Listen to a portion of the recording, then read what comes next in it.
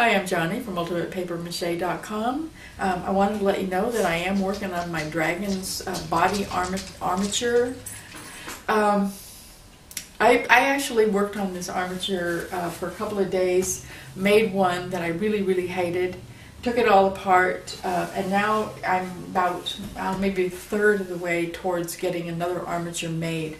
I found this wooden sawhorse at Lowe's, and I thought that might help make a more solid armature than the foam leg idea that I had to start with.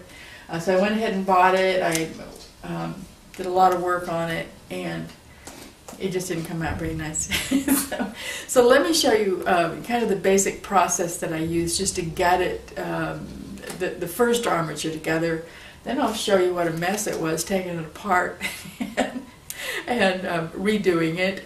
As soon as it stops raining outside, I'll go ahead and finish this guy up, and then maybe by next week I'll actually have a dragon with the head stuck on and everything. That would be pretty cool.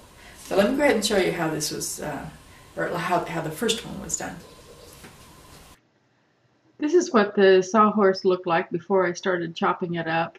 I'm also using duct tape for no particular reason. You could use masking tape like I usually do. This is the construction paper that I used. I'm yammering on about something or other here in the video. I can't remember what. I turned off the sound portion of all these clips.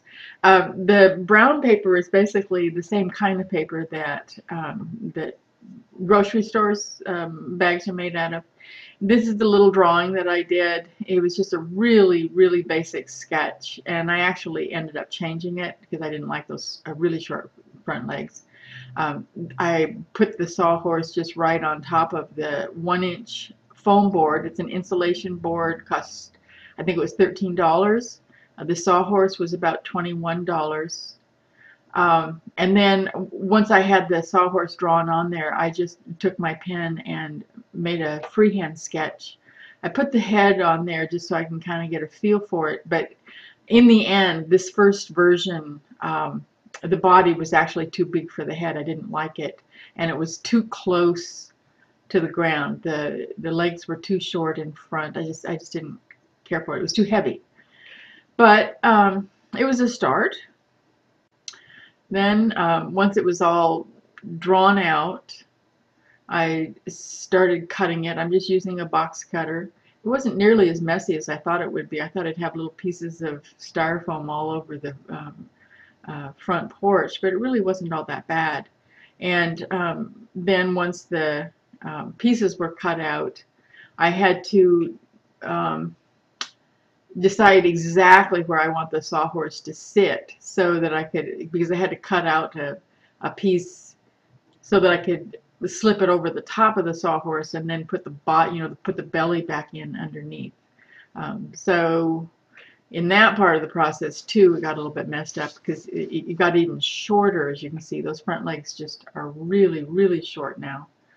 I thought about making him kneeling, doggy play stance kind of a thing, but he rejected that entirely. It just didn't look like a dragon at all.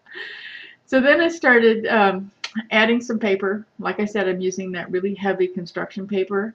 And the reason I'm using it instead of newspaper, the only reason I'm using it is that because it's heavy, you can crumple it up and leave a lot of airspace inside, and it's still fairly firm. And that way, it's not as heavy as it would be if I had crumpled newspaper up and squished it on there really tight. At this point, I have the body all done, and now I have to start working on that neck because you don't want to just totally, straight from one end of his nose to his tail. That'd be kind of boring. So at this point, I've got most of the paper on there except for the legs and the tail, and I just kind of put the head on there to get an idea of whether or not I liked it. Already I don't, but I just kept working on it anyway in hopes that I could make it work anyway. I made the back a lot higher for one thing, and filled out the legs kind of bumpy looking. I just really didn't like it. And then I brought it inside and I did a little bit of video telling you exactly why I didn't like it. Since I went ahead and made it, I decided to go ahead and show that part to you too. It doesn't look any better on the inside of the house than he did on the outside. The head is too small because the body is too heavy and it's too wide, and the legs are too thick, and I just didn't like it. So after I did that little video telling you why I didn't like it and that I thought I might take it apart, I just took him right back outside and started chopping. I took all the paper off, but I left it attached to that foam pattern as much as I could. I didn't want to do all of the taping all over again. I did cut the sawhorse in half and then nail it back together at a slight angle. This shortened the back a lot, and it gave the dragon a little bit of a twist in his body. One of the big problems I was having with him is that he was just sitting there so flat and straight. Even with the curve in the neck and the tail, it was still just not lively enough. I didn't like it. Then I put the body back on the sawhorse. As you can see, I hope I also made the legs a lot narrower, and I put the body higher on the sawhorse so that there's a lot more space in between the body and the ground. There is also going to be more of a chest when it's done. I don't want a snake-looking dragon, but I'll tell you about that in a minute. I like the way the back curves just a little bit now, so that he doesn't have that solid, straightforward stance. My original drawing, way back when I first started this, actually had my dragon standing up on his hind legs. That just wasn't going to work. He was going to fall over the first time somebody breathed on him. But this way, it's not quite as dynamic as my original design, but at least it has a little bit of movement going on. So now this is as far as I've got. He's a lot lighter. He needs, obviously, his chest has to come down farther, a lot farther. I don't want a snake-looking dragon because this is not a snake-looking head. It could have been if I had put the neck coming from the, from here, which is the way snakes put their heads on their necks. This is a head like a horse, so I don't want my dragon to look too snaky. It just wouldn't quite work with the head that I already made. Obviously, he has to have legs. The legs are going to be a lot thinner, more svelte, I guess you could say. I don't want him looking like a dachshund, so his chest is going to come down this way. Then this will be a nice tall hump for the back. I will probably put some very small wings on here, nothing that would hold him up, but wings nonetheless, just to break up some of that space. I'm not completely sure I'm going to do that yet, but I'm thinking about it.